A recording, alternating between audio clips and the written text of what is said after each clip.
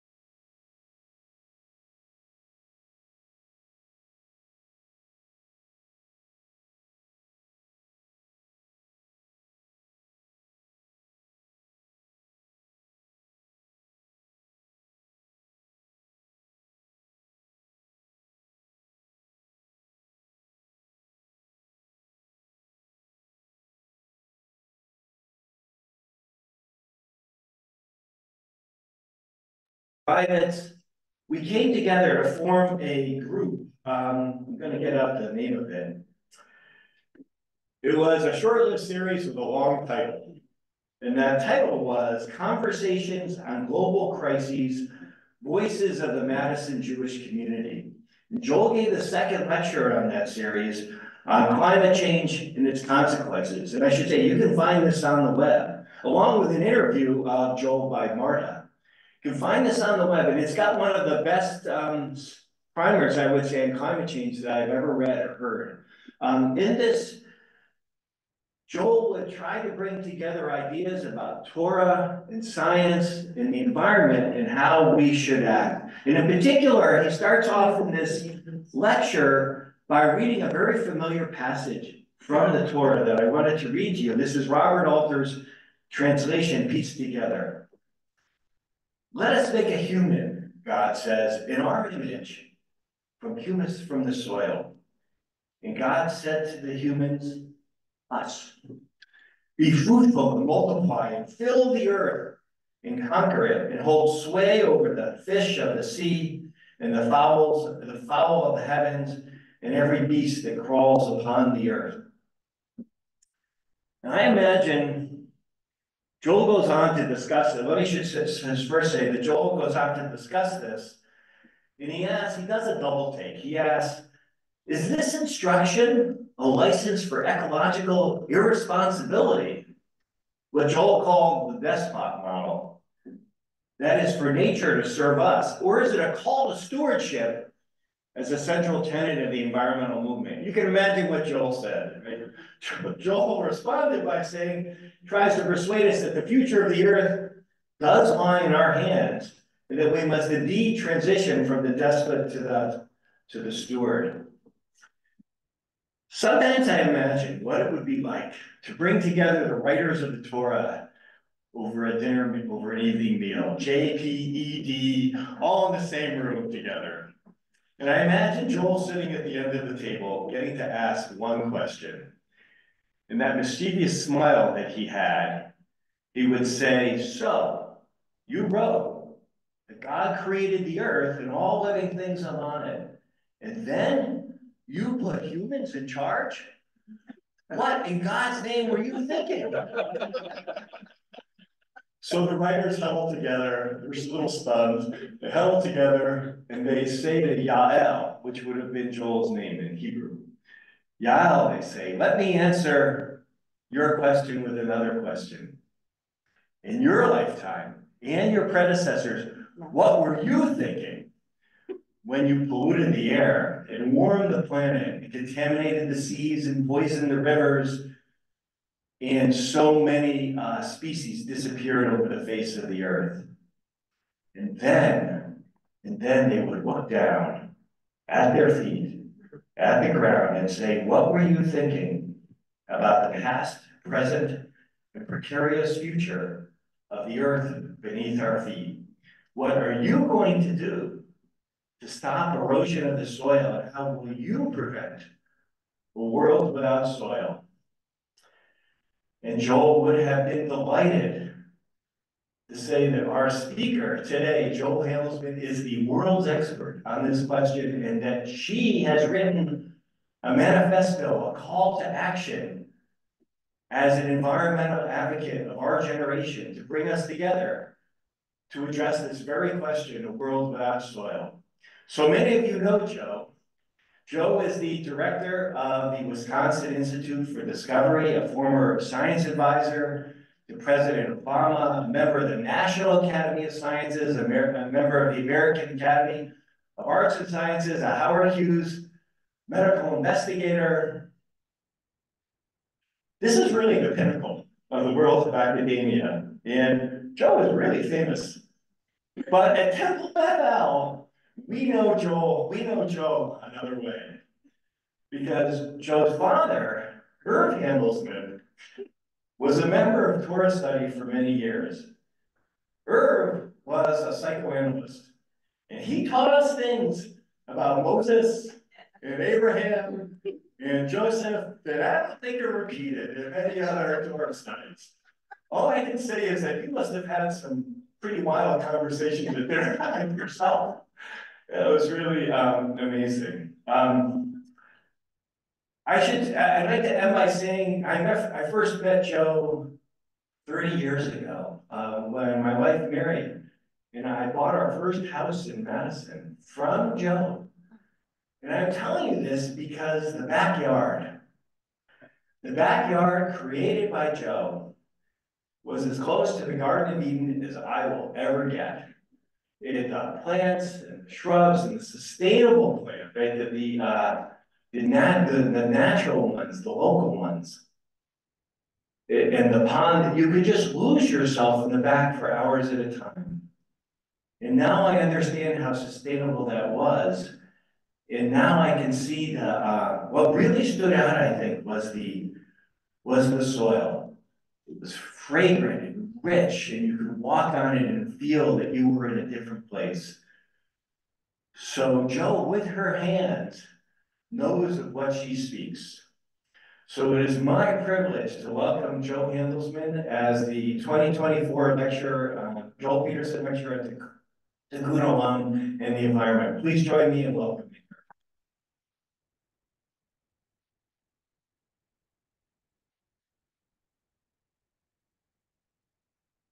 Well, thank you, Gil, for that embarrassing introduction. You know, when people say I'm famous and then they start talking about Temple Bethel in the same breath, I think, okay, maybe I'm famous elsewhere. I think I'm infamous here. I will admit, in answer to your question about what we talked about at dinner, the first word I learned how to spell was psychoanalyst.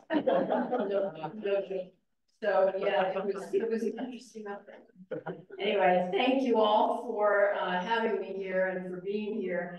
And also for the years of intellectual stimulation that you provided my father. I heard about the Torah group every week. We would have lunch on Sundays, and I would hear what happened that Saturday. And he thrived in that group. I don't know about the rest of you, and I don't want to hear about it, but he absolutely loved your group. So I appreciate that. For the last years of his life, he really needed that intellectual community, and you gave it to him.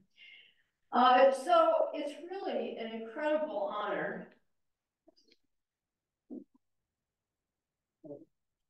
to, thank you, to be the Joel Pedersen lecturer. I only crossed paths briefly with Joel when we were both at UW, but his reputation obviously is way larger than any memory I would have. An amazing person and scholar and teacher, and the words of his mentees are some of the warmest and most grateful I've ever heard. So I regret not knowing him, and I think his loss at such a young age is just a tragedy for the whole community of people who knew him, those who didn't, the environmental community and the soil science community.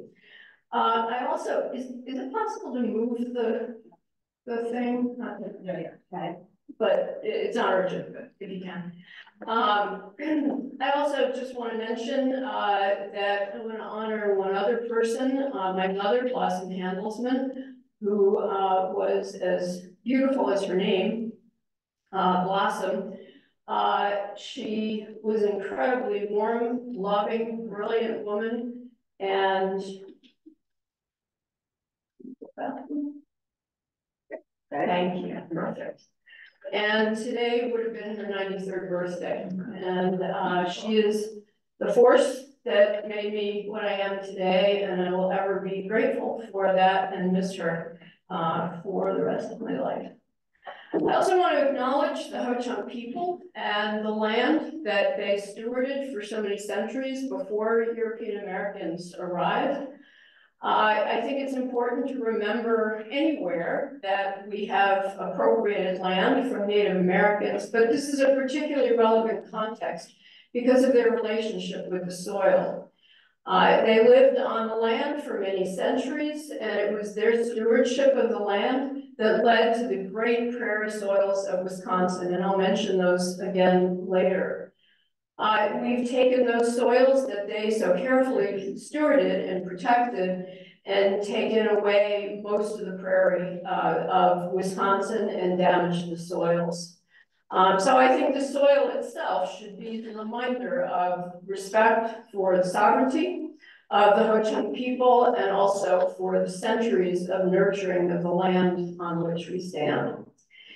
One of the things that has always struck me about soil is the spiritual and religious relationship that humans have with it. And for years, I found many symbols of soil and frankly, goddesses of soil. It tends to be a female deity in most religions throughout the world's religions. My favorite is Eartha, who is the German goddess of soil, this little lady here. And, but there are many depictions of soil, and it's clear that there was a relationship with the soil many millennia back that is far deeper. And some of the questions I got from some of you, I think touched on this, that people used to have a much deeper and more spiritual relationship with soil than they do today. And how do we regenerate and rebuild that relationship? For years, I actually couldn't find anything in the Judeo-Christian tradition about soil. I mean, obviously that was pretty obvious today, but I had trouble finding it. And then it was my father who mentioned, well, you know, Adam, if you remember Hebrew school, he said in his way, Adam means soil in Hebrew. And of course, I realized that the entire Genesis story was based on soil, and I should have known that. But I also found this great quote years ago that says that, I won't be able to read this, but the Lord hath created medicines out of the earth, and he that is wise shall not abhor them. And that's the Bible's mention of penicillin and the first antibiotics, which most of our antibiotics come from soil. And then your book group, was kind enough to generate an incredible list of the hundreds of mentions of soil in the Torah, and I have that list and will be using that in many things I write in the future, so thank you for that. So today I wanted to keep my talk somewhat short so that we have plenty of time for questions, because I gather most of you, many of you have read the book and in some detail, so I don't want to repeat what you've already read. But for those who haven't read it, I'll give a quick summary of some of the key points about soil and its loss, and what we're facing in terms of a crisis and the imminence of that crisis. And then talk about soil protection and how societies have protected soil, how we can protect soil. We know how to do this. See, this is a happy crisis. Unlike climate, where I don't think anyone really knows what we should all do. With soil, we have the solutions in hand. We just have to enact them. And that is obviously a tall order, but it's better than not knowing what the answer is and then having to enact whatever that answer is. We only have half the equation here. I'll talk about soil protection and then some of the actions that we each can promote or that our government can promote to save soil and preserve it for our next generation. And in that section, I will try to answer some of the questions that your book group sent to me, which were really great and insightful. So one of the key aspects of soil that is critical to understanding the soil crisis and what goes on around us every day that we never think about is that soil forms very, very slowly. So it's a millennial process. It starts with geologic material, minerals. The basis of soil is rock and the bedrock and minerals that are on top of it. And then those are processed by plants, animals, and mostly microorganisms. And that ultimately, over many, many centuries of climate and all the water and oxygen, lack of oxygen, the chain of chemical changes that occur, the physical changes that occur, lead to soil. And so that is typically a very long process. But once the soil is formed, it's actually not that hard to build it up from there. If you lose all the soil, then you have to start from scratch. And that's when the long process occurs. And that's why I think this is such a critical crisis. Because if we lose it, then we're starting from scratch. And we're starting with land that looks something like this. So the picture on the left is a picture of a very young soil. And you can see there's no differentiation in the layers. On the right is a very old soil. And this is what we see in a typical mature soil, where you get the layers that have been changed by the physical, chemical, and biological processes that act on soil. And you see all of the colors and shapes and textures that result in the layers of soil. That is a mature and typically very stable soil and generates a topsoil, which is really what we're going to be talking about today, that top ground and living layer of soil that is quite robust. And so if we look at how slow that process is, the scary balance to that is that we only form soil at 0.5 tons per acre per year. So half a ton per acre per year. And that may not mean anything now, but remember the number because we'll come back to it. I'm sure when I ask what does soil do for us, everyone immediately thinks that, well, we produce food in it. I hope everyone thinks that. That typically is the answer. And absolutely, the abundance of food on Earth is due to the soil. 95% of our food comes either directly or indirectly from the soil. And we know how to grow a few crops hydroponically. That's not a sustainable way to feed the human species. And we do get about 5% of our nutrition from the oceans. That also will probably never sustain us. So for the moment, we're kind of stuck needing soil. And so we better protect it if we want to eat. But soil does much more for us. One of the key things that most people don't realize is that soil is the largest water filter on Earth. If you think of the water that starts on the surface, muddy pools of water, and then what ends up in the groundwater, which is what's pumped up in places like Madison for us to drink, there's quite a difference there. You wouldn't want to drink the muddy puddles from the surface, but groundwater tends to be quite safe. And the process that happens in between is the filtration of that water through soil. And the chemical, physical, and biological properties of soil give the water its cleanliness by the time it gets to the bottom. Soil is also the home to more biodiversity than any other habitat on Earth. Thousands and thousands of species. My lab's actually tried to do estimates, and we can't even estimate the number of species per gram of soil because there's so many that the best we could do was between 4,000 and 40,000 per gram, which is a pretty pathetic estimate. It's pretty broad range. But that gives you a sense of the incredible diversity and what we will lose when we lose that soil. And that's just thinking of the microorganisms. There are microbial larger organisms like worms. There are macroorganisms, big worms, insects, and of course mammals that live in the soil. And of course plants are one of the important collaborators with the microbes to create soil. Antibiotics, about 3/4 of our antibiotics in current use came from soil organisms, and we are still discovering from soil organisms, and carbon storage. And when I was in the White House, it was fascinating to me because even though climate change was the most common topic anyone talked about, because the director of the Office of Science and Technology Policy was John Holder, who had spent most of his career preparing for this position, in order to protect the climate. And he was just a fantastic advocate and knowledgeable expert on climate change. And despite his passion and President Obama's passion for climate, they never wanted to talk about soil. And I kept bringing it up many, many times, and it was this uphill battle because they wanted to talk about the oceans and they wanted to talk about trees, and they never wanted to talk about soil. But in fact, the carbon in soil is enormously significant.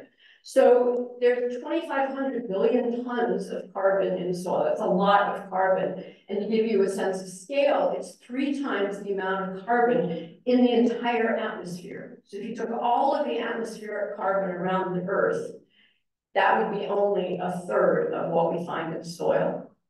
That's a lot of carbon, and pretty significant to that equation of what ends up in greenhouse gas and what doesn't. And it's 4 to 5 times as much carbon as is in all the trees and plants across the Earth added up together. So for all of the fuss that people make, and I'm not belittling plants, I love them, but for all of the attention that the plants and the trees get, what about the soil? We're actually storing way more carbon in soil than we are in plants. And it's also a much more vulnerable source of carbon. Because it can be disturbed and released as atmospheric gases much more easily. And that's been demonstrated quite abundantly in agricultural soils. Since the 1850s, we have lost about half of the carbon that was once in our agricultural soils, probably to the atmosphere. It has gone other places, but most of it probably in the atmosphere. So that's a lot of carbon, one that we've lost, but also it's an incredible repository for carbon that has space, has capacity to take up more carbon. So why aren't we talking about the potential of soil to address aspects of climate? And why aren't we doing more to think about how we're losing our soil? So soil is eroding across the world. This is an example from Africa, but people, of course, love to say that's something other people do, not us.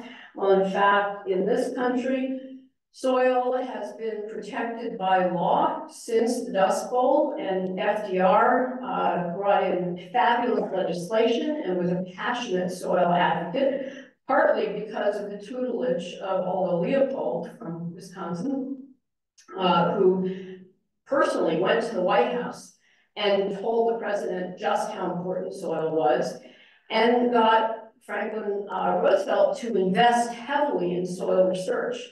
And Wisconsin became the site of some of the first conservation research led by Aldo Leopold up in Coon Valley, where there were steep soils that had been eroded in a very short period of time after agriculture had begun.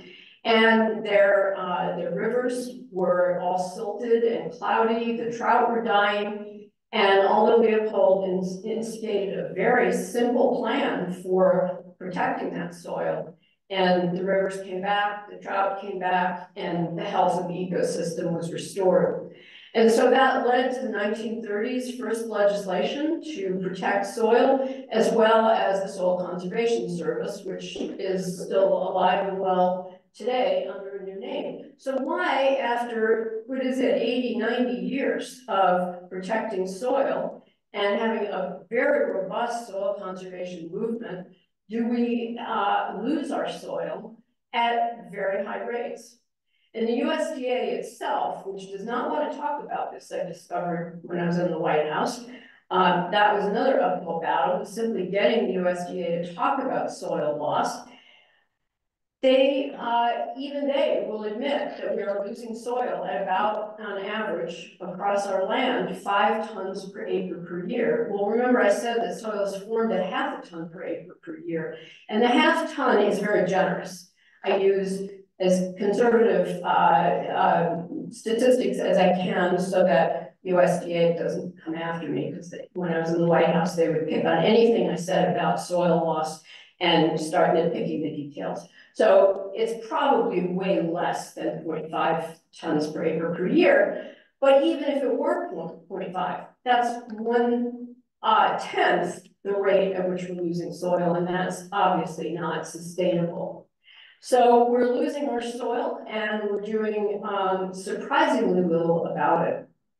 So when I was in the White House, we did some calculations to ask what would we, how long would we have soil if it were eroding at the rate that USDA said, half a ton per acre per year.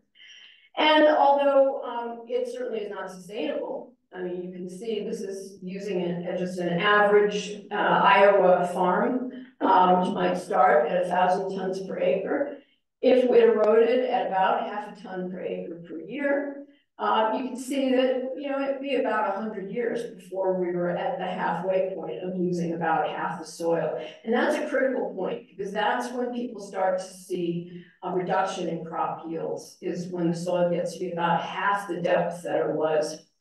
Many of our soils are already there or below it. So we're already experiencing in this country and around the world, experiencing that soil loss. But we also knew that this was the best case scenario, that 100 years is not sustainable, but it certainly is not tomorrow. And people in Congress would tell me, oh, we'll figure out another way to grow food by then. And I don't think the biomass works for that equation. I just don't think there are other ways to grow food without soil. And so we started looking at some other scenarios. If we were losing soil at 25 tons per acre, 50 tons, 100 tons per acre per year, how fast would we be out of soil or at that important 500 or 50% mark? And then the news gets pretty alarming because if you look at even a middling rate, which is 25 tons per acre per year, by 2060, we would be out of soil. And by 2040, we would be hitting the halfway point. And you can see it gets worse as it goes on. Now, some of our land in the United States is already at that point. We're at zero. We do not have topsoil. And I think for the sake of time, I'm not showing you, but when you fly over, for example, Iowa, you can see bare spots where there's no soil left. You're looking at subsoil and the rocky substrate with no topsoil visible. So we're already there in some cases, but on average, we would be there with all of our soil if we were eroding at 25 tons per acre. So what are the realistic numbers? If half a ton per acre per year is optimistic, why do I have great concern about these other numbers? Well, first, we have numbers that show that many of our soils are eroding way faster than USDA's half a ton per acre per year. No question. We're losing soil on many, many lands. I'm sorry, 5 tons per acre per year. We're losing soil at 10 and 20 tons per acre per year on much of our Midwestern soils. Any soil with a small amount of slope that is not being preserved with some of the methods we'll talk about later is losing soil at these higher rates. And what's scarier is that as climate change advances, we're seeing more and more violent storms. In these very severe thunderstorms, we've all seen them in the Midwest, the increased frequency of these storms with very high velocity raindrops, which damage the soil structure and then make it easier for it to wash away in gullies and rivulets and all sorts of different routes, but take it off the land. Those storms are becoming far more frequent. They used to sort of cluster around a mean from 1900 to 1950. Since then, there's been a steady rise, and there's no going back from this, in the frequency of those severe rainstorms. And those are only increasing in frequency. So that means that soil erosion is going to increase. And in Iowa, when I was in the White House, there was a measurement of over 10,000 acres of Iowa soil eroding at 50 tons per acre in one storm. So one afternoon took away the equivalent of what the USDA says would be 10 times the average soil loss. And so the more we see those storms, the faster the soil loss, and those more aggressive numbers at 25, 50, and 100 tons per acre per year start looking very realistic. And that is frightening because that's in our lifetimes and particularly the lifetimes of our children. So what's going to happen when we have that level of loss? We've already seen all of this, and so there's no guessing about it. These are absolutely known outcomes. Obviously, crop yield reductions are the first things we think of. We're going to be producing less food on the same land. We have people say, well, we'll breed crops and they'll be more productive. Well, in fact, many of our crops are leveling off in terms of the amount that they will yield. And plant breeding will only take them so far, and in many cases, we may not be able to push them any further.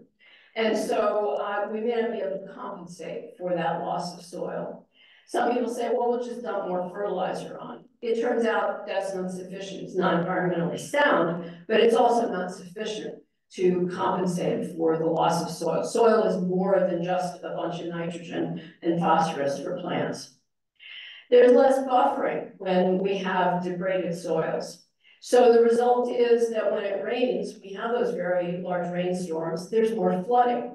When we have those summer droughts, there's more drought because the soil has less holding capacity for the water. So it doesn't act as a sponge anymore.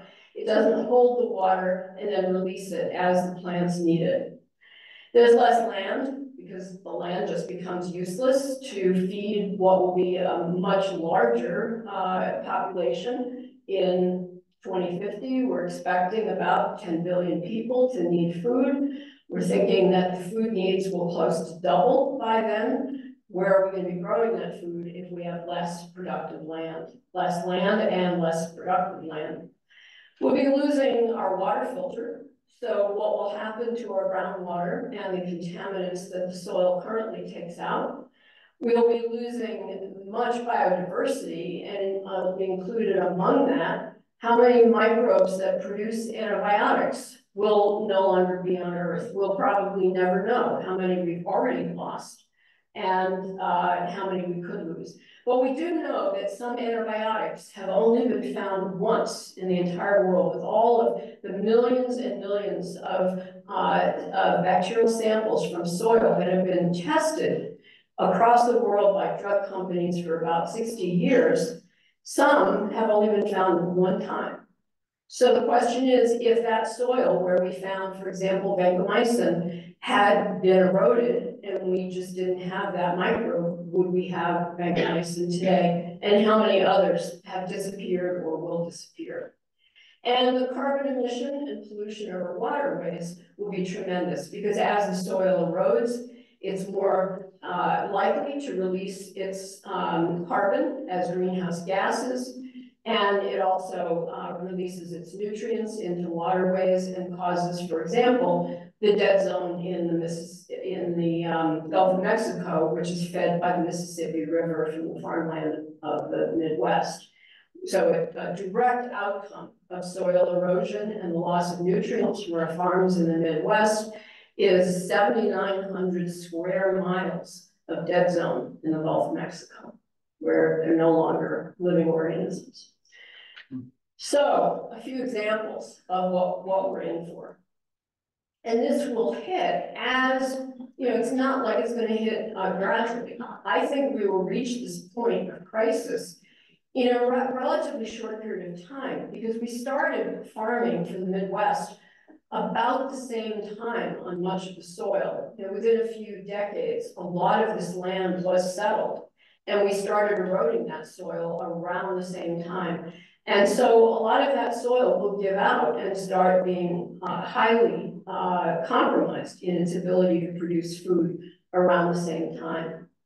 It's interesting, when I was in the White House, I tried to work on the Gulf of Mexico problem, and I found that the EPA had set a goal of 2016 to have the dead zone in the Gulf of Mexico by working with farmers in the Midwest. And in that time, I think they gave themselves something like 8 years. In that time, by 2016, the dead zone had increased in size. So we can't even stop it from growing, let alone remediate it. So what are we going to do if we keep simply adding to the dead zones. That's just another food source. The shellfish and other fish from the Gulf of Mexico are severely compromised as both members of the ecosystem, but also of our food supply. So why does soil erode? That's what everyone wants to know. What have we been doing all these years that, for example, the Native Americans didn't, and any society that has lasted for thousands of years in the same place with agriculture has not done? What are we doing that destroys our soil? And it's pretty simple. We plow, we plant annual crops with small root systems, really pathetic root systems. I'll show you some. And we don't use cover crops. And those are the three things that we could undo quite easily. So let me just show you what that entails. So the first thing we did was we introduced the plow. And it was, in fact, Thomas Jefferson's plow and ultimately John Deere's plow that made it possible to break the soil of the Midwest and ultimately turn it into the agriculturally productive land that it is today. That plow, the original plow that did that, is called a moldboard plow. This is an example on the left here, and it has this ability to scoop up the soil very deeply and then flip it over. And the result is that it destroys the structure of the soil, that instead of having clods like you see on the right here, you know, a handful of soil that hangs together in a nice clump, we end up with single particles, sand particles, clay particles, silt particles, and those wash away very easily.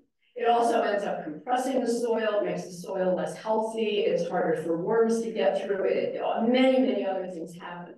But the main thing is it makes the soil much more erodible. So the same implement that made it possible to turn the Midwest into the so-called breadbasket of the country also destroyed the very thing that made that possible, which were these rich, deep prairie soils that were formed from centuries of being allowed to be prairies with only bison and other animals roaming on them. So those prairies covered, just for example, in Wisconsin, about a third of Wisconsin before European Americans came. And that was protected by the Native American people who lived here. Now we're down to about less than 6% of Wisconsin is in prairie. So not only have we destroyed soils, but we are also destroying our soil producing capacity, because it was the prairies that gave rise to those incredible soils. And this is how they did it. We've bred our plants, our crop plants, to have very small, very fine root systems. This is an example of native switchgrass, which grows in our prairies. And you can see from the height of the person in comparison that these roots will get up to 3 meters in length. So you go deep into the soil. They are tremendous, and they live there for years because they're perennial. They come back every year. The job of a perennial plant is to put its carbon into the roots because it has to store its energy for the next year. In contrast, the job of corn plant is to produce seed. And so while corn plant is pumping all of its carbon and other nutrients into that cob that we then harvest, the root system, which is tiny, you can see it can be as small as a few inches deep, is leaving very little carbon behind. So at the end of the season, a corn plant will have left about 1% of its carbon in the soil, 1%. And a lot of that by the next season will be gone. In contrast, most prairie plants will leave about 70% of their carbon in the soil, because at the end of the season, rather than putting all their energy into producing an ear of corn, they're pumping their carbon down to make their roots healthy for the next year. While those roots are getting healthy, they're not just building themselves, they're releasing massive amounts of carbon into the soil. So about a third of the carbon that plants fix using photosynthesis ends up in the soil, which on the face of it sounds kind of wasteful. Photosynthesis is a very costly process for plants. Why in the world would they go to all the trouble to use the energy of the sun to fix that carbon, put it in their roots, and then just release it. Well, clearly they're doing that for a highly evolved reason, and that's to feed the microorganisms that live around their roots and that generate the substances that stick soil together and make soil healthy. So it's that relationship that we've destroyed by breeding plants that look like this corn plant root here. So we plow, we plant annual plants that take everything from the soil and don't put anything back. One of my colleagues in Iowa says that for every pound of corn he harvests, he believes that he harvests about a pound of soil. So if you do that equation, that's a pretty scary rate of soil loss. And then the last thing we do is we don't give our soil cover.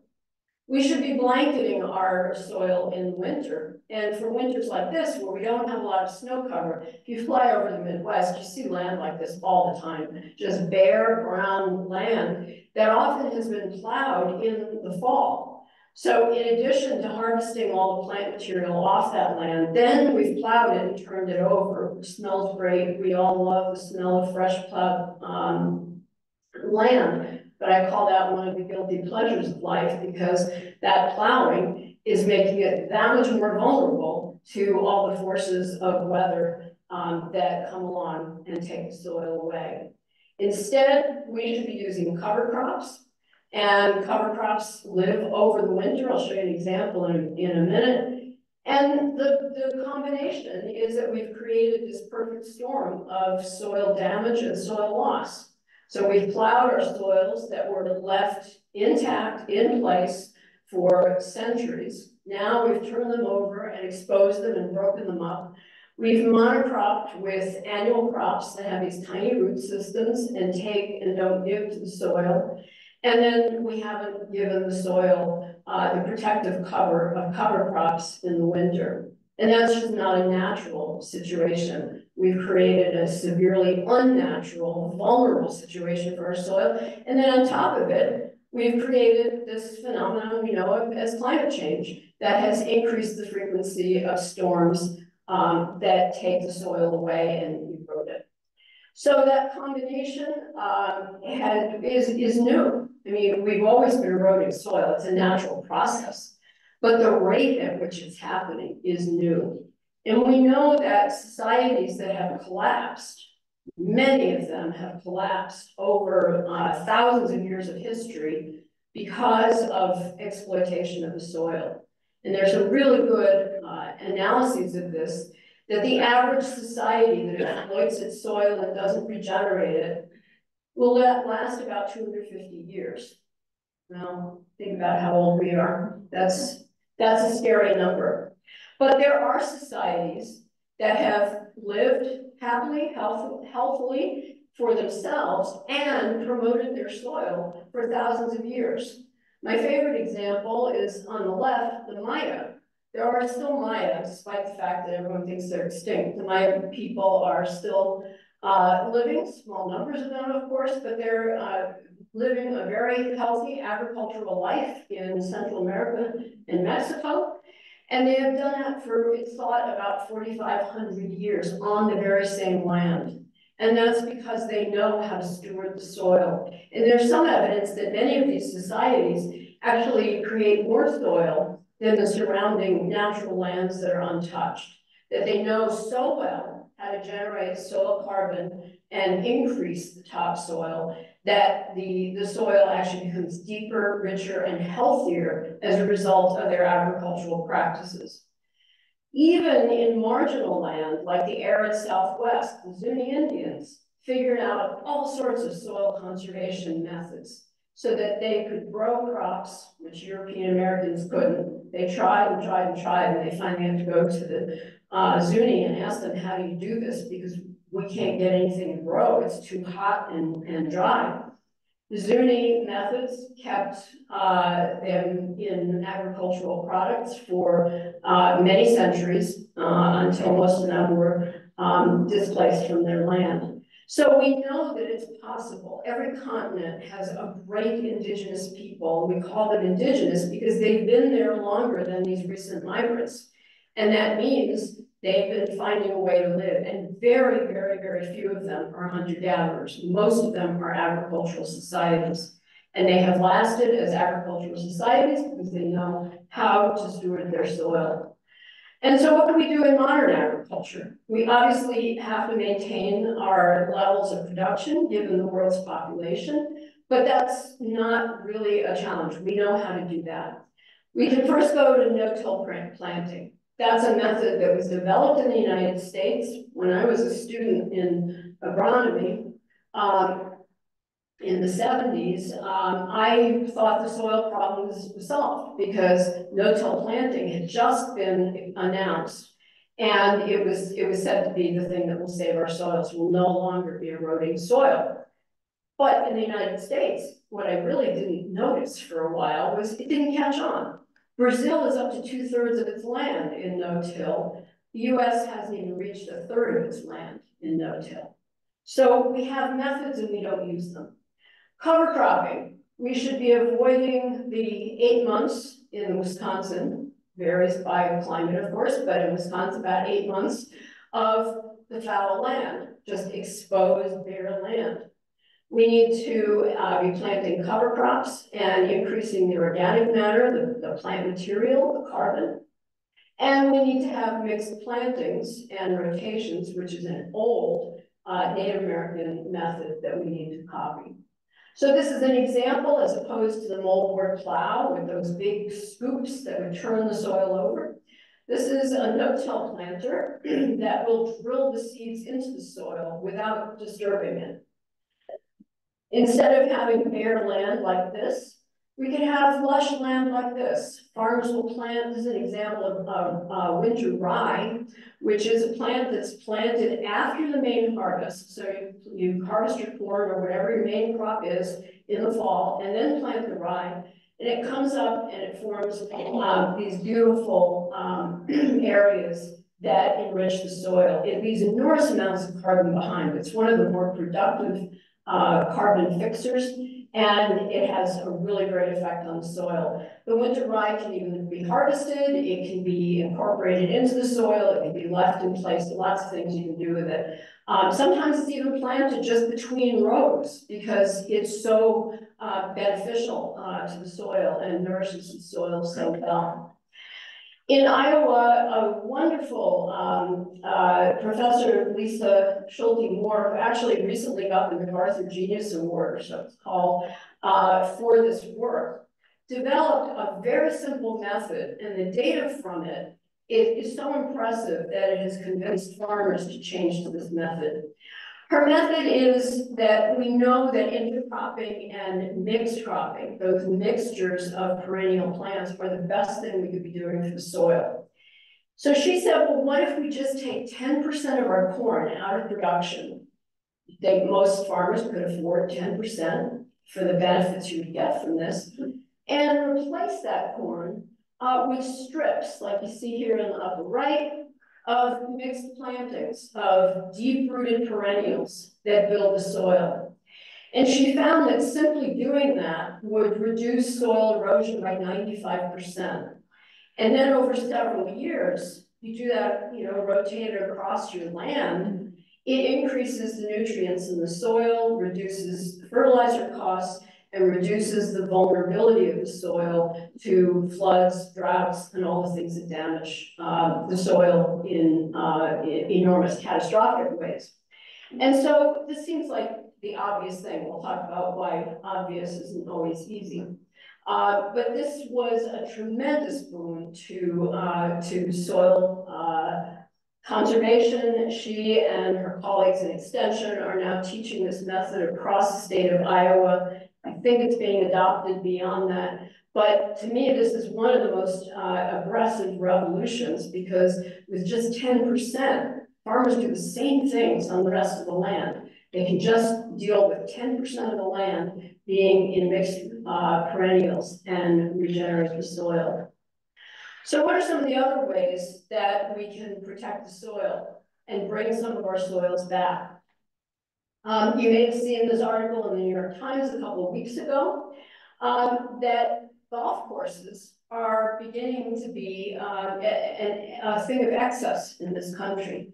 We have 16,000 golf courses nationwide. That's more golf courses than McDonald's. That's 1.5 billion gallons of water a day being put into our golf courses. Of course, many of them are on marginal lands that are quite dry and where we can ill afford to be pumping that kind of water from the earth. And that's almost half of the golf courses in the world. We have more than any other country and almost as many as all of the other countries put together. But today, golf courses are in oversupply. So across the country, there are golf courses that are closing. And in some cases, you see places, there was one in New Hampshire that recently closed that Target bought, and they built a big distribution warehouse. That's not particularly good use of the land, but that's what would happen. Well, there are other places that are taking a very thoughtful approach to this, and they're saying these are large tracts of land. We could bring back the soil, the biodiversity, the carbon fixation, and a connection with the land. And we call this the rewilding process. They have turned these lands that were golf courses back into wildlands, repopulated the plants that were once there. The animals are starting to come back. Biologists are studying how long it takes, and it's remarkable how quickly the biodiversity starts to regenerate. So this is just one example of ways that people are really taking advantage of the enormous amount of land in this country. It's not like we have a shortage of land that is used for other things that could be used for rebuilding soil, helping climate change, and increasing biodiversity. I think this is an example that is an answer to one of the questions somebody in the book group asked. Well, you know, what would we be doing to make a better connection between people and the land and the soil? And these places are really documenting how people come through and they walk, they bird watch, they smell the soil, they look at the plants, they see the beautiful blooming perennials, and they begin to have a new appreciation of nature. And of course, you know, golf courses, based on where they are usually near urban or suburban populations. And so they have a lot of exposure to people or people to them.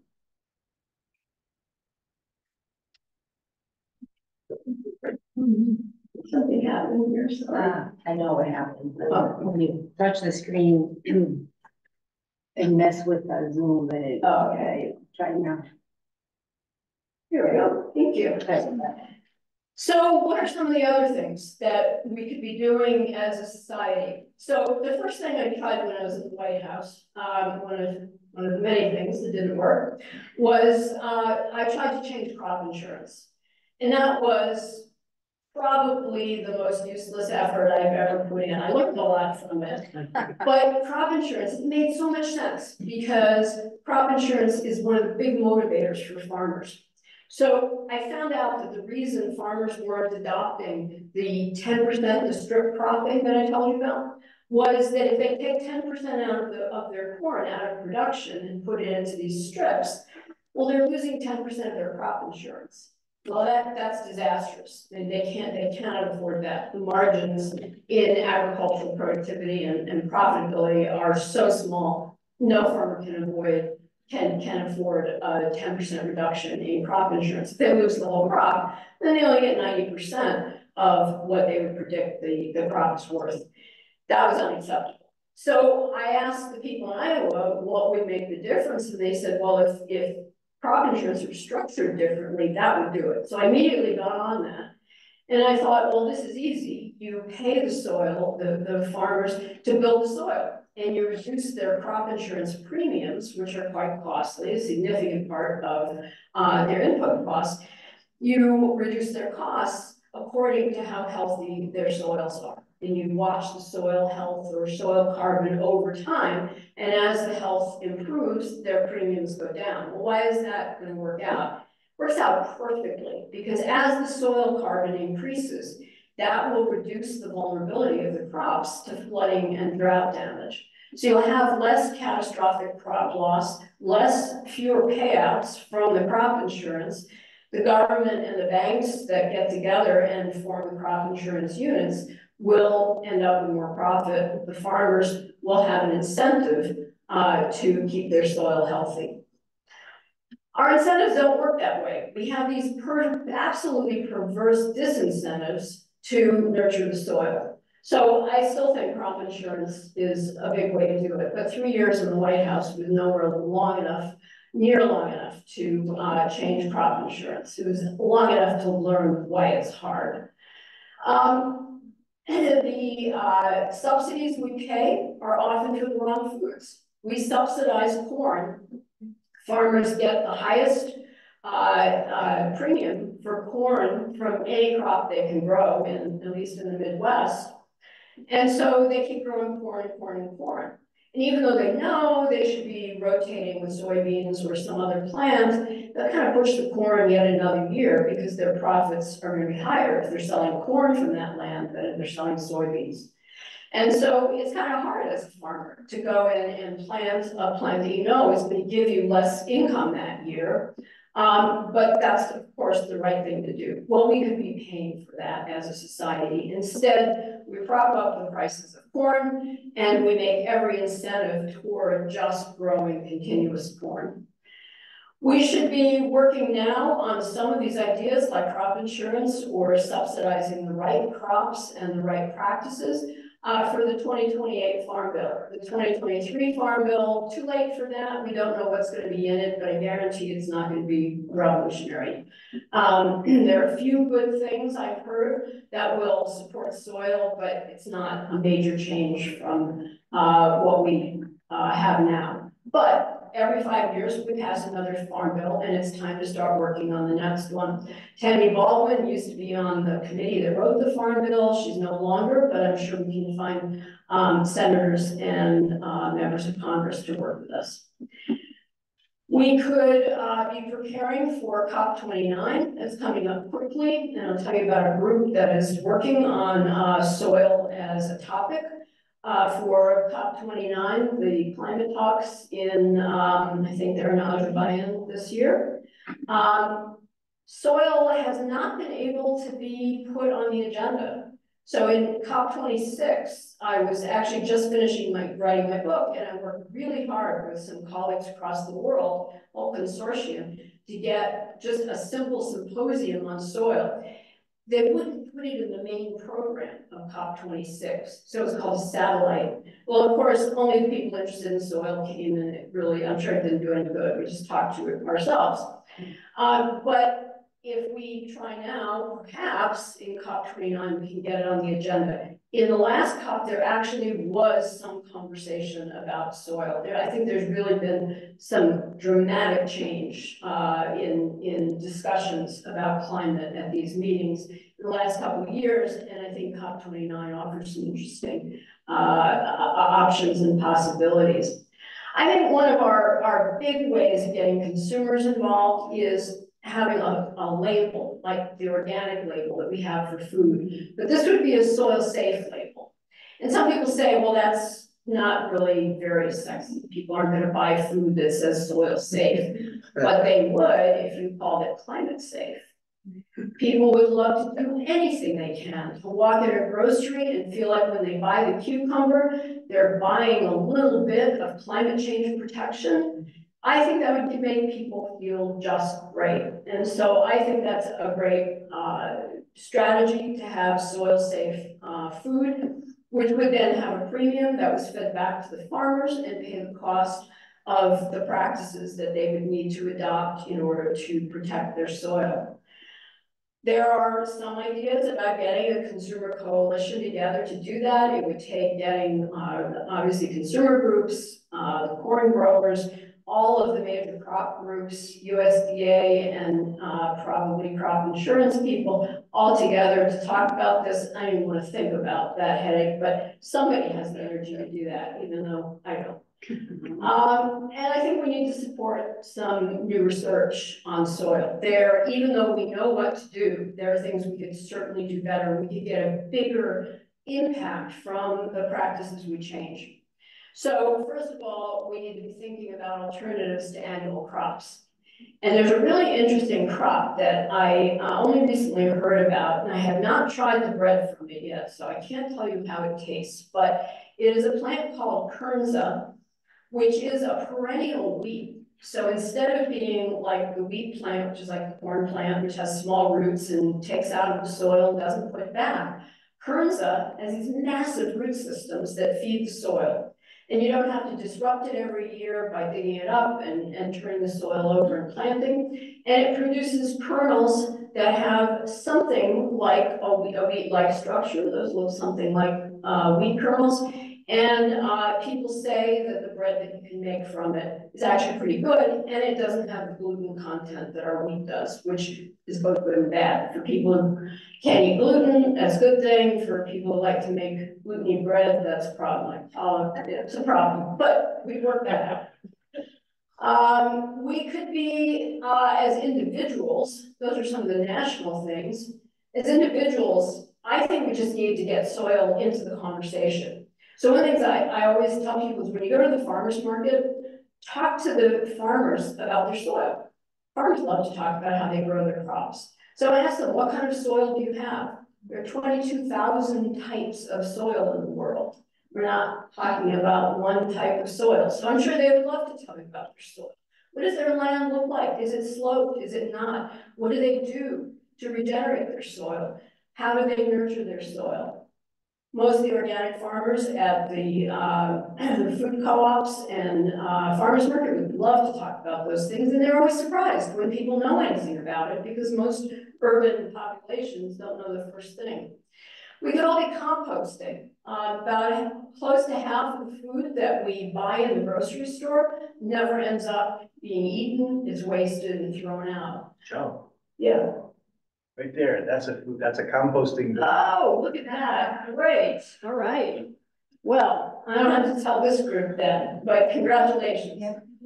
But I'll still tell you, okay? So participate in your local composting effort. But we could also be doing this very effectively at home. Many of us struggle, rightfully so, with producing compost well and safely. If you make it wrong, you end up producing methane, which is a really bad greenhouse gas.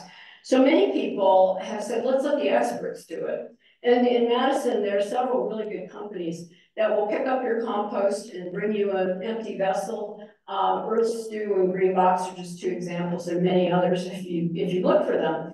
But Middleton, a few weeks ago, made the big move that they are going to municipal composting, which is actually going to be the law in California very soon. They passed this law a couple of years ago, and it's going to take action. Everyone has to compost, be against the law not to compost, so they will turn it into a municipal function.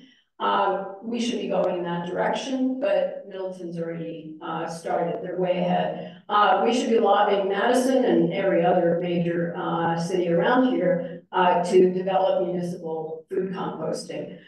Because the good composters will do it most efficiently with the least methane production, and they'll make sure that that compost is used in ways that will be beneficial for the land. We could all be gardening more with trees and perennials that will nurture the soil and use the annuals a bit less. And we can pressure our municipalities to do that. So one of the ideas, if you've read the book, you may have seen, is the idea of using strips in the median sections of highways as places to plant perennials. When I was in the White House, I had a colleague who was big on the pollinator problem. He wanted to develop the Butterfly Highway, which was Highway 10 that goes from the northeastern US down to Texas. It actually, one highway follows the monarch butterfly migration route. And so he wanted to call it Butterfly Highway and plant it with all the pollinator crops. And I thought that was brilliant because not only would it enhance our pollinators, but it would also build our soil. The caretaking of these lands is less than it costs to mow the grasses that they currently have on many of the median crops, and they're also beautiful. They hold the soil in place, they build the soil, they flower, and they attract the pollinators. What more can you want? I also think somebody has to take on building an Earth city. So Earth cities are something that does not exist yet, but is the obvious thing to complement the tree city. So you may have noticed when you drive into some cities, there's a big sign that looks like that says Tree City USA. And that is supported by the Arbor Foundation, Arbor Day Foundation. We need the same thing, some other foundation, the Soil Foundation, to do this for soil. So I was asking ChatGPT to use AI to develop some logos for our new community. And I found a really interesting glitch that I had to tell ChatGPT about. If you notice, I think logos are gorgeous. I found that if you say please at the end of your request, it responds much better. You get better logos. And at first it gave me very green ones. And I said, well, could you emphasize the soil by using more rich brown? And it did that beautifully. And I said, vibrant colors, please. And it made the colors more vibrant. But a couple of times it left the Soil City USA off this upper right. It left the words off. I said, why'd you do that? You left the words off. Then, if you look at the next one to the left, it spelled city wrong. It has two I's in city. And then if you look at the one on the far left, it spelled USA wrong. And then the one at the bottom, no T in city. I said, what? I said, I think there's a little glitch in your brain. You can't seem to do the images and the words at the same time. What's up with you? And it's, I'm sorry to disappoint you. I wrote a very nice apology, but I couldn't seem to fix it. It's not good at fixing itself. And so he said, would you like to try again? And frankly, after 6 of these, I said, no, not really, because you're just going to get the spelling wrong again. But one of the things I found, I just think is so lovely about ChatGPT is he gives you a beautiful description of what it was trying to do with the image that it created. And I mean, look at this. Here's a logo for Soil City designed to showcase the integration of sustainable agricultural practices within urban environments. It features elements that blend city life with agriculture. Look, that's just poetic, right? So it understood what I wanted. It just had trouble with the execution. We're going to get that fixed. So anyway, I think we have a logo for Soil City USA, and somebody just needs to figure out what are the criteria for having a soil city, what do you have to do and be in order to qualify, and then how do we begin to market that to cities around the world, around the country. One of the things you may have seen in the book is my mention of soil in entertainment. I think this is really important. If you look at the evidence of how we've changed cultural norms and values, TV, movies, and more recently the internet have had an enormous impact on what young people in particular, but all of us think about all sorts of issues. Norman Lear recently died, but before he died, he was one of the great activists in this, using his TV work to change societal norms. And he first discovered this when he was writing Happy Days, which apparently the Fonz main character, you may have heard of, goes to the library in one of the episodes to pick up girls. And they found that in the ensuing 2 weeks after that episode was aired, there was a 500% increase in the application for library cards. And so that was the beginning of this whole field, which is now many decades old, that shows that we can have a pretty big impact on what people think. And so one of my young interns in the White House came to me one day and he said, you know, I think we need the day after tomorrow for soil. If you've seen that movie, it's about climate change. And it was from 2004, Dennis Quaid film.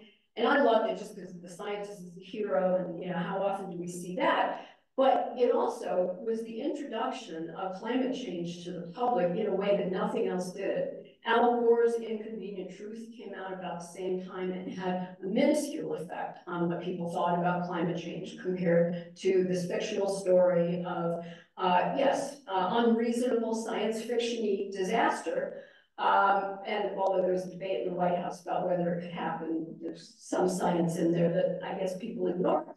But in fact, people began to realize what a disaster this could be. And yes, it's not going to happen overnight, where the Statue of Liberty is encased in ice in minutes, but yes, it is going to shake the earth, and we need to take it seriously.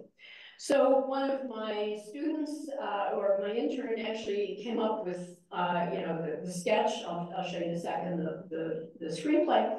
But in the meantime, I found there actually is a lot about soil in entertainment. The big one that probably everyone's heard of is Grapes of Wrath, which came out of the disaster of the Dust Bowl. It came out in 1939. And it was John Steinbeck's answer to just the incredible anguish that was accompanying this soil disaster. Well, listen, wait for that disaster to happen to write the next Grapes of Wrath. And there have been a few that have come out. One that I focused on a lot in the White House was The Martian, which was President Obama's favorite film of 2015. And soil is a hero there because you can't grow crops in space without soil. And Matt Damon does a great job of explaining that and the science to the audience. That came from a book by Andy Weir. And there have been several others. Kristen Hanna wrote an update of Grapes of Wrath from women's standpoints called For Winds.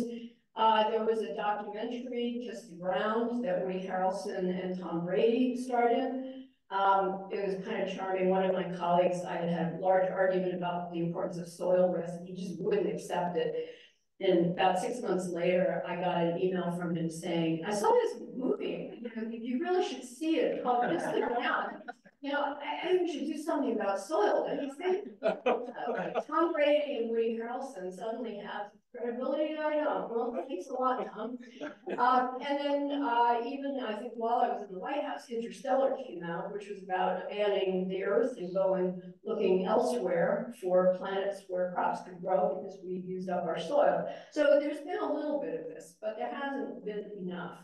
So the movie that my intern suggested and that several members of my family have been enhancing ever since is The Ground Beneath, also called Ground Wars, and basically the story of a White House aide who is warning the government about the loss of soil. Nobody's believing it.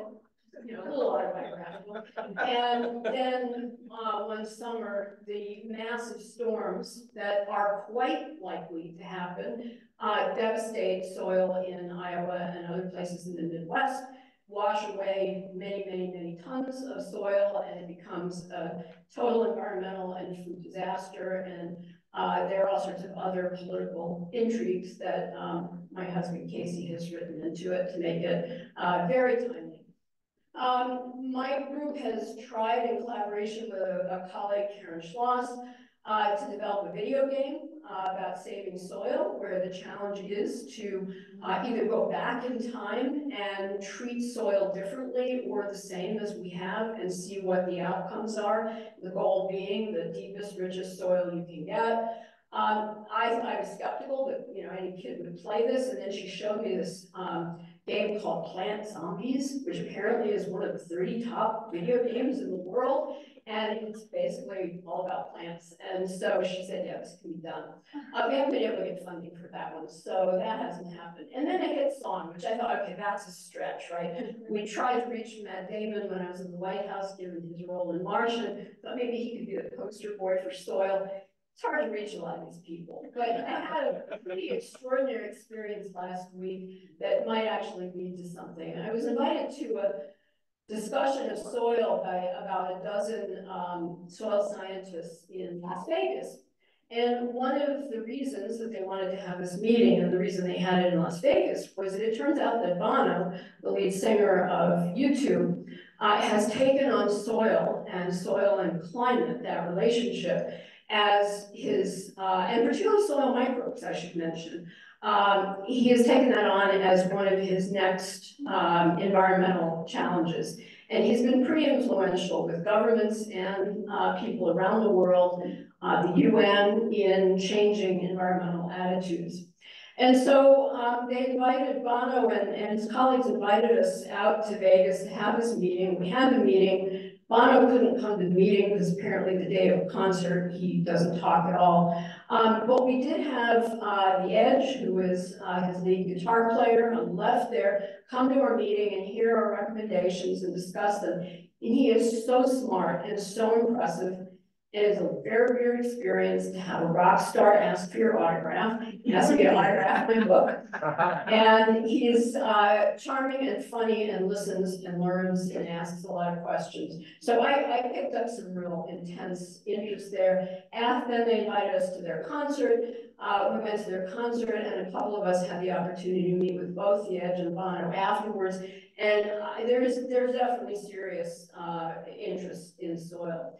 So one of my colleagues said, well, let's ask them to write a song about soil. So if you're from Madison, you may have heard of Francis Hole's song, which is, Francis Hole was a soil scientist here and a member of the Friends community. And I gather they still sing the song at the Friends meetings. And so he wrote this song about soil, the Anagoge Salt Loam, which is the Wisconsin state soil. It's not a catchy tune, those references I told you that, but it's not something people are going to remember. So we challenged The Edge and Bono to come up with a song about soil, a hit that will tell the world that there's an environmental disaster here. We'll see what they do. We hope to hear from them again. So with that, I want to leave it with some time for questions and just remind everybody that we really are at a decision point. I think we can still do an incredible amount of good and reverse the tide and save our soil, but we have to have the will and collective will to do it. And so what are we going to do? Is it a world with soil or without? And just to remind you of a very different time in government, I'll give you a few images of President Obama. And with that, I will stop and take questions.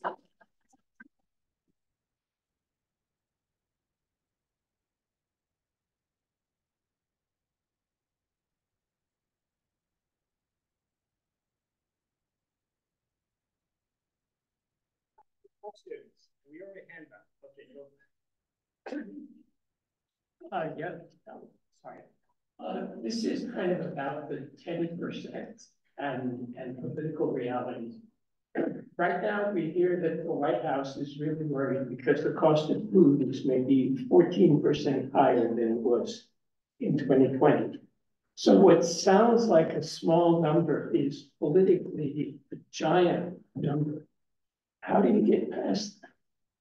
Yeah, it's a good question. 10% can be a big number depending on how you look at it. I think you have to look at it over a few years. If you look at the 10% over 4 or 5 years, where we know that fertilizer inputs will begin to plummet and crop loss will plummet, then it starts looking more reasonable because you're looking at 10% of the crop, but you're looking at some of the greatest cost of production, which is nitrogen and phosphorus fertilizers.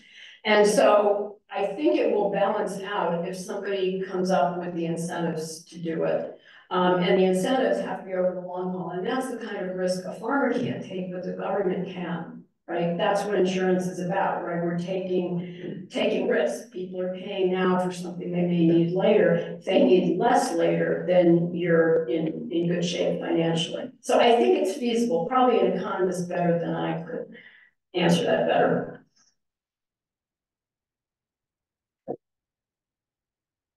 Two-part question. First, my numbers are a bit dated, but the yield in Wisconsin for a bushel of corn per acre was around, I'd say about 150 numbers years ago. Monsanto predicted in a number of years ago that they could get up to 300 bushels per acre. How does that play into what you've been talking about? And finally, what do you think of ethanol? Well, ethanol's fairly easy. If it comes from corn, it's evil because it drives corn prices up and it reduces the amount of corn that's available to feed cows. And that means more land goes into corn production, which is always a bad thing.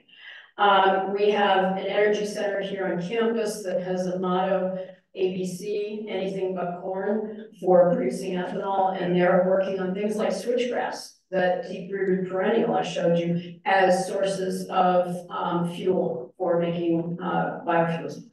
So ethanol sucks. But the first question on prices of corn or production of corn, I think Monsanto, there's a reason their name doesn't exist anymore. I don't think they could possibly get to 300 bushels per acre. I've never seen anything like that. And the numbers I've seen for the leveling off of the effect of fertilizer, the effect of breeding, the effect of every cultivation method you can imagine is so incremental that I think we're actually hitting a ceiling of yields, not plummeting up to 300 bushels per acre. But that's an opinion and other people may well disagree. Thank you very much for your presentation and also for writing the book. It was an eye-opener for me. I never had any idea that soil was as complex and also as dangerous for it. I have a question that's a little bit personal, but I hope you'll bear with it. My wife and I live on an acre and a third outside of Madison in Dane County. We have a 40 by 25 foot vegetable garden, and we have flowers near the house. And we use perennial as well as annuals. For the vegetable garden, we do rotate the crops there if it makes any difference. We do plant winter rye in the off season there, and we do compost. But in the spring, after we grow the winter rye and take it out, we do till the soil, turn it over. Should we be stopping doing that? Is there a different way to incorporate compost and things into the soil? It's a great question. Yeah, some tilling is okay and necessary. It's the many plowings per year that farmers do at the beginning of the season before planting, and then middle of the season to get rid of weeds, and then at the end of the season just because it smells good. And I don't mean that sarcastically, but there is an aesthetic element to it. That if we can get away with one very shallow plowing, yes, that is much better. The extension people for Dane County can probably help you answer that question better, although they're not always as concerned about soil as I am. The less plowing, the better, but on the other hand, you want to incorporate organic matter. If you're incorporating organic matter, at least you're balancing out the effect of the plowing with what you're incorporating. We do take a soil sample to the county extension. Right. That's great. Thank you, I feel less guilty.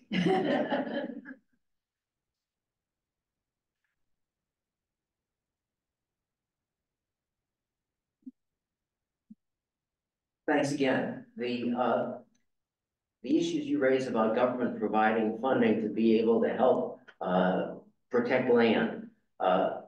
There's an idea that was part of standard policy years ago, namely based on the economic pressures of what the prices were for various kinds of crops. Farmers were, I believe, being paid not to plant crops. Are they being encouraged to not only not plant the crops, but to put in perennials and protect the soil in the place of that, and to do that? And could this be more of an incentive to not have the land just be open, but to put the kind of crops in there that are going to protect the soil? Yeah, the CRP program is a critical part of U.S. ag policy and is really important for getting land out of production and into protection. There are people who just buy land and their profit is CRP, that they simply put 5,000 acres into the protection system and they plant perennials, they nurture the pollinators. They changed the policy in CRP several years ago. It used to be for soil protection, and then they found that pollinators were actually the more charismatic part of the ecosystem. So they started saying for benefiting pollinators, but either one is fine. No matter what the rationale is, the outcomes will be the same. So yes, CRP is really important and is still going strong. What does that stand for? Crop, anyone remember? Retention? I'll look it up. Yeah, sorry, nice to. You need to re-elect the president. Something there's reserve, sorry, I'm not, the crop reserve program, I think that's what it is. Yeah, hi, I'm thank you for your talk, it's really informative. I'm a teacher in a school in Madison that emphasizes a lot of environmental education, and so I wonder, makes me wonder what programs already are out there that we don't know about for kids, or if some people you work with could possibly start speaking in the schools or our school in particular.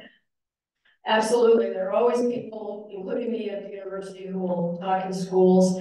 I've talked in Chautauquan, Wisconsin, and I was amazed at how interested the kids were in this. I thought they'd be like completely bored, and they were really interested in soil and had a lot of questions.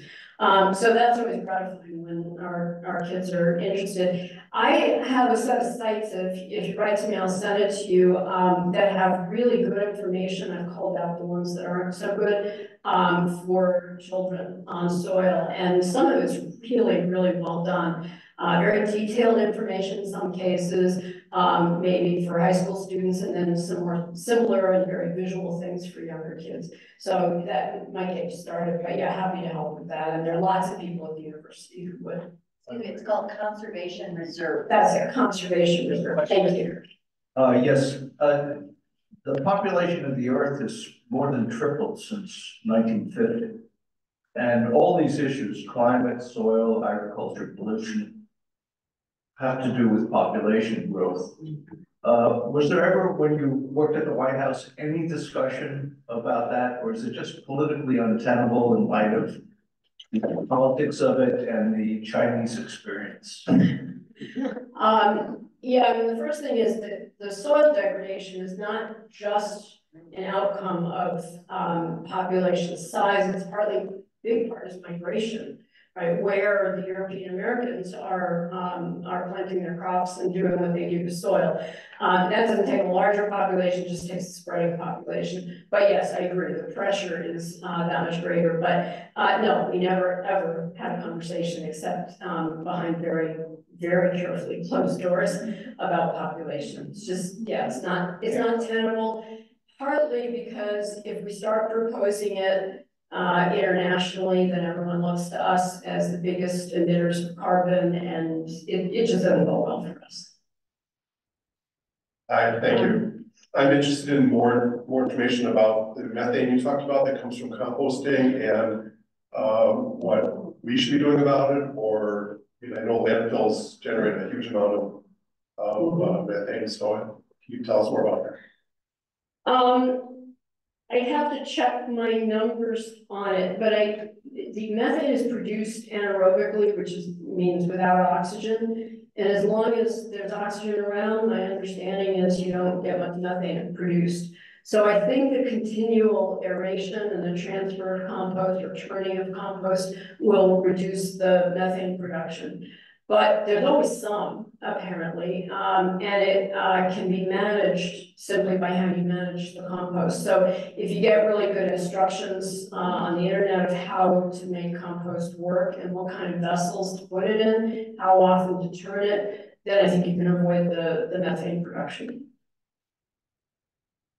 And when municipalities compost, as you're talking about, then they would be doing it in a safe manner? Yeah, they get experts who really know what they're doing, and they have the instrumentation to monitor things like temperature and methane and carbon dioxide evolution, all the things that you want and don't want from the compost. And then they also, of course, another thing I should mention with compost is using worms. Very, very effective soil makers. So those are an important vermiculture, an important part of composting. I'm wondering if 4-H clubs have been, approached as a singularly perhaps important group of people, the young people involved in that.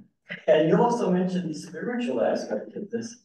And I wonder if churches have picked this up at all. I mean, obviously synagogues are picking it up a little bit, but yes, you know? No, the synagogues are first. You are first, in my experience. I don't know of religious groups that have taken on, soil in this country. Internationally, there are some Christian groups that, have taken it on as their theme. There was the first part of the question, 4-H. Yes, there are 4-H groups that have done soil projects, but my understanding is that it's very local. And it's just a decision that they have. One of the things we were trying when I was in the White House, you know, the first lady, of the United States is always the president of the Girl Scouts. And so we thought she would be, a way to get to the Girl Scouts where we could do, you know, they have this massive after-school, education program. And we thought getting soil education in there would be really effective. But like so many other things, it was a little too late in the administration, to distract the first lady from her agenda and to change things in the Girl Scouts. These big organizations can be the hardest to change. Anything local, obviously, is going to be a little easier. I don't know specifically if there's a centralized program in 4-H, which is what would be great. You're right, if they developed curriculum and then disseminated it out to all their chapters. Also, just remember Liberty Gardens as a movement. I mean, that was World War II phenomenon. Yeah, Victory Gardens, Victory Gardens. yeah.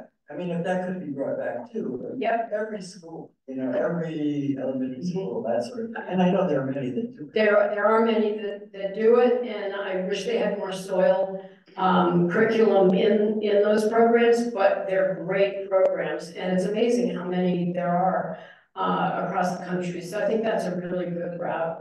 But yeah, I love the idea of something like Victory Gardens where it simply became kind of a patriotic thing to do.